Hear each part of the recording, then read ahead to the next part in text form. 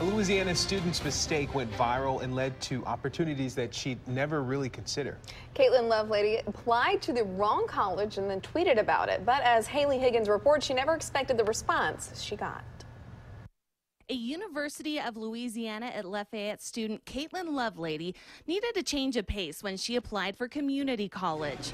She typed in SLCC, submitted an application, paid a fee to what she thought was South Louisiana Community College. It's just like oblivious. I go and I fill out everything and it was just like, oh, okay.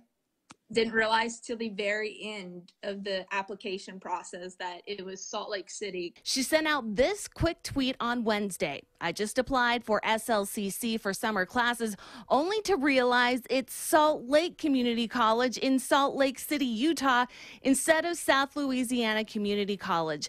Goodbye, $40. She had no idea Utah would take notice. I wasn't expecting to get that much attention from it. And when you look at a tweet, you can see how many people have seen it or profile clicked it. And I had over 30,000 interactions with that tweet. The tweet caught fire, with most people saying the mistake might be fate. The Utah National Guard replied, "Best mistake you'll ever make." Lieutenant Governor Spencer Cox retweeting, "Caitlin, we don't know each other, but trust me when I tell you that might be the best $40 you've ever spent." I was surprised. I was like, the lieutenant governor. I was like, that's kind of a big deal. Thing that is constant throughout is how much people love Utah, and they all wanted her to have an experience, to come here and see this beautiful place.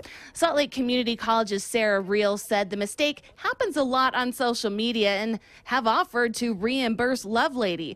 Meanwhile, a Utah businessman offered to pay her flight to Salt Lake City for a campus tour. Whether she chooses to come to Salt Lake Community College or Southern Louisiana Community College, we're just excited she's pursuing higher education.